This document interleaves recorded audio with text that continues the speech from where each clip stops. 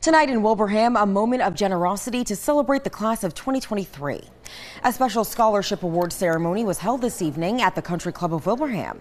Several local high school seniors from Minnechaug and East Longmeadow were selected to receive $6,000 in scholarships from the Country Club and its restaurant, Three Guys at the Grill.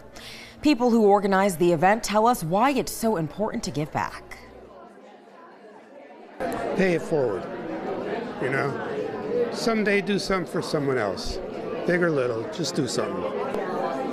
This is the 11th year the Country Club has awarded scholarships totaling $100,000 so far.